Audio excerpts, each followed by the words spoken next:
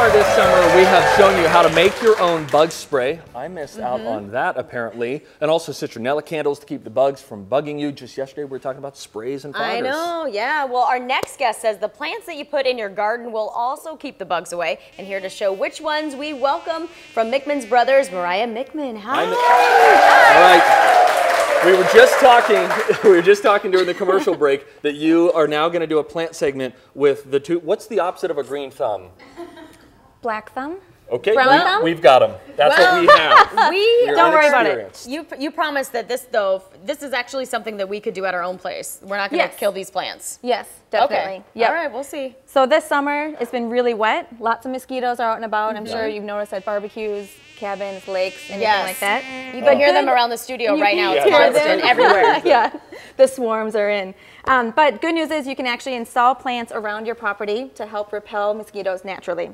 So you don't have to put bug spray on constantly, which oh my gosh, yes, relief sometimes. Absolutely. And we've got it in both. Yeah, I figured we may as well, right? And this is in both potted form and also in your gardens. Why don't we start with some potted plants? Yep. So the pot that we'll do today, we'll actually put in. This is lemongrass.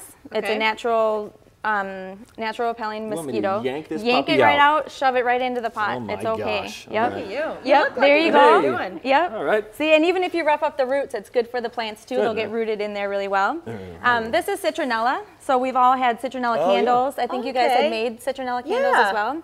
This is what the plant looks like. So yeah, rough that up. It really releases. Okay. Now, this is a good, we like to have take-home lessons, and this is a good moment for one of those take-home lessons. I forgot my strength, Mariah. Wow. I've just got not that much. Come work with me. We need some strong people out there. That released a lot of the scent, though. Yeah. It does smell good. It's going to be okay, really everyone. fragrant.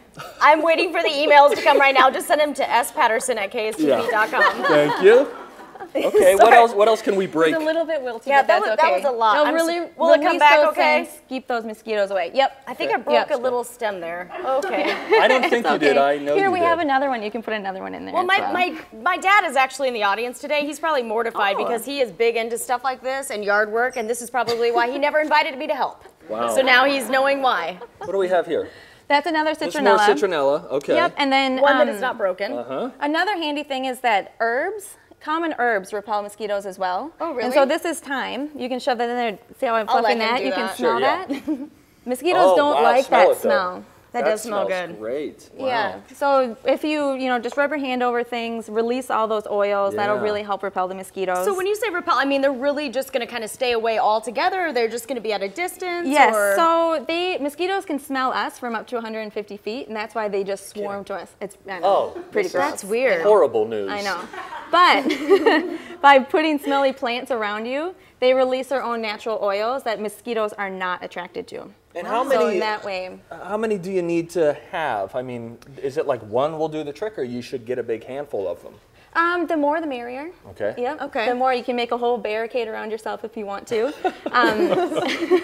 That wouldn't look odd at all for the neighbors if you're just standing in a whole thing. But I will say that I'm surprised at the amount of smell. You talked about that, and I thought, okay, maybe just a little bit. It is really pretty strong, but not in a bad way. No, it's a really nice, pleasant smell that all these plants give out. Yeah. If you do annual containers, you don't have to put just the plants that are repelling mosquitoes. You can also put in the flowers that you like. Oh, okay. Right down in front, we shoved in a sunflower as well, some lantana to kind of bring in some color to your patio and your deck, your front entryway. Yes. Because I think a lot of people do want, of course we want to keep the bugs away, but you also want it to look beautiful. So the fact that you can add flowers of your choosing and then maybe plant some of these around it, that's good thinking. Yep, for sure. Add a little bit of color. So these are in the planters. Let's talk about getting in the garden. What's different there? Yep, so in landscapes, and there's lots of different plants that you can put around your deck and your barbecue area, especially if you eat dinner outside. I definitely encourage you to put in some of these plants in there. That's a good idea. Down in front, this is just called artemisia. It's just a nice silver mound. You can kind of rough that up. I'm going in. Smell it some more. Take it easy. That I learned my actually, lesson. if you smush it, it's okay.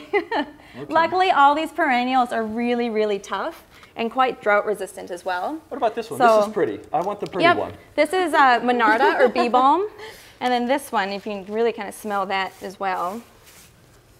Oh, ooh, yeah, it's a really nice Oh, scent. yeah, that's good. Yeah, and there's a lot of different varieties of this plant as well. Tall, short, pink, purple, red, all sorts of different colors. Okay. Really tough, drought resistant, takes full sun.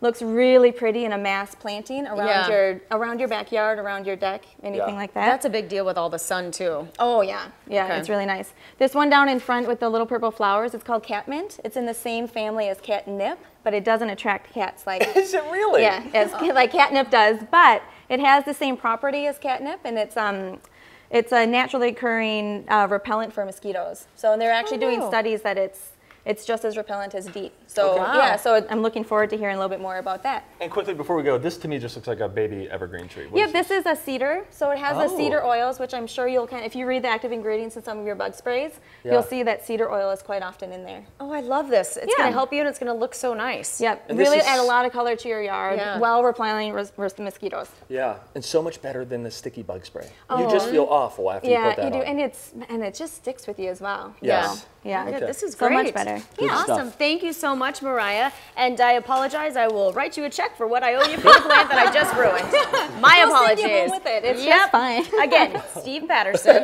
He'll take care of that. Steve, Yeah. For the list of bug repellent plants, you can go to twincitieslive.com and be sure to click on Fun. And starting at 4 o'clock today, you can get a $50 gift certificate for $25 to spend at Mickman Brothers in Ham Lake. Head to twincitieslive.com and just click on deals. Thanks to Mickman Brothers for sponsoring Twin Cities Live. Thanks so much. Thank you very much for having me.